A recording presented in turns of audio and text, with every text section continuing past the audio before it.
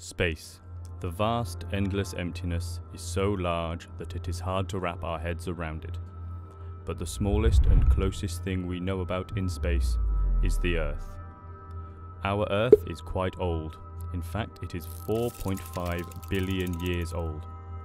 Life has grown and died over millions of years, but the large circumference of 25,000 miles is nothing compared to the Sun. The Sun, being as old as it is, has to be the most important part of our planet. The astronomical size of the Sun means that it would take 3 years to travel its circumference if you drove non-stop at 100 miles per hour. But this is only one star in our Milky Way galaxy, one of trillions. The largest star in our galaxy, categorized as a hypergiant, is called UY Scuti and is 1.5 billion miles in diameter. You could fit 5 billion of our suns in this.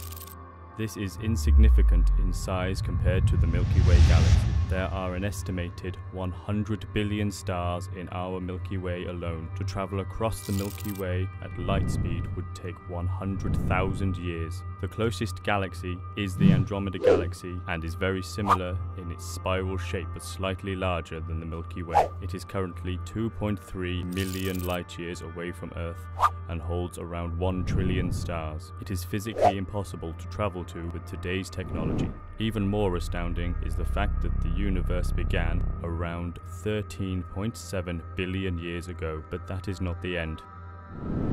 There are an estimated 100 billion galaxies in our observable universe alone, all of them with their own stars, solar systems and planets. Each of these planets potentially has their own life system with creatures learning and looking up at the stars, maybe even looking back down on us.